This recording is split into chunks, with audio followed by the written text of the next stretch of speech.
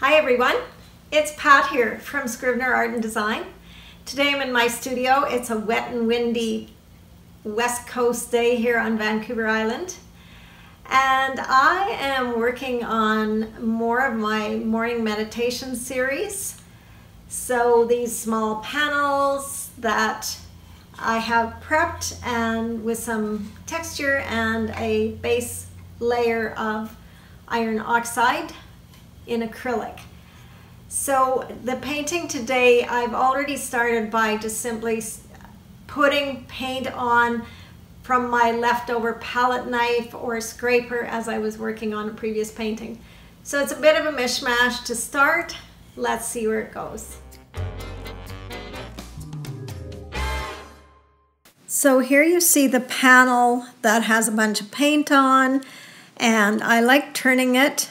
It's still a bit wet, so I'm blending it. The green is made out of the yellow and blue I had on my palette and that I was using on another painting. Here you see me adding some burnt umber at the bottom just to give it a little more dark value. And this painting had the red iron oxide acrylic underpainting. So I'm just working very quickly from imagination, using only a couple of tools. Now I'm adding the yellow ochre and I'm blending it with the wet paint to get a totally different color to kind of tone it down. It's very earthy.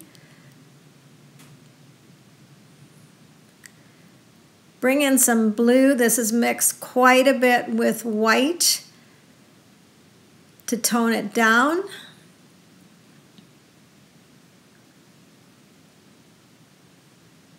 Again, blending wet into wet.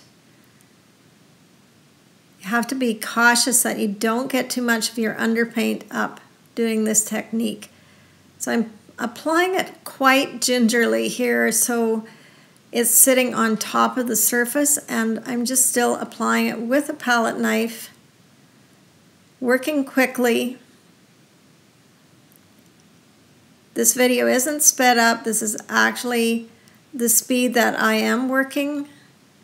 So I've taken that blue and I've mixed it down even more to get a lighter shade at the top. Letting bits and pieces of the underpainting peek through. Taking on a bit of a look of a landscape with some trees, water.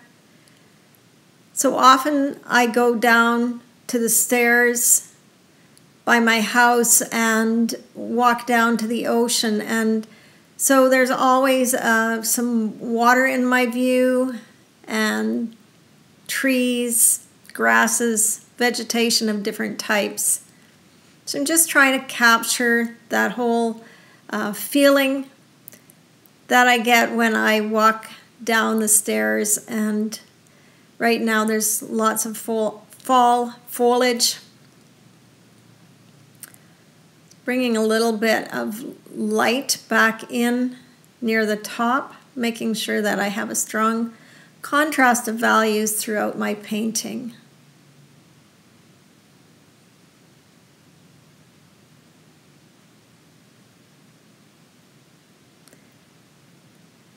Adding a little bit of marks.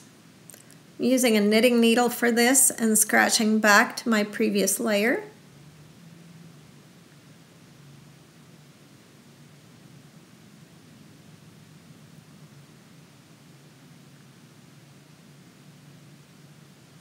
This is the beauty of cold wax and oil, being able to scratch back in even quite a while after you've painted, the next day even, that you can scratch back in. So not like acrylic where you have to do it really quickly.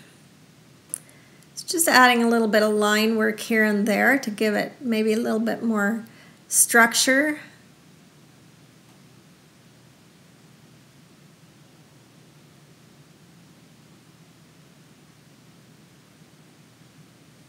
Don't get too carried away with making marks. It can get overly busy.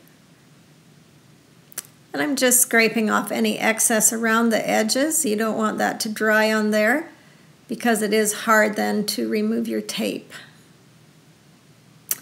I think I'll call it quits here. Well, I hope you enjoyed that.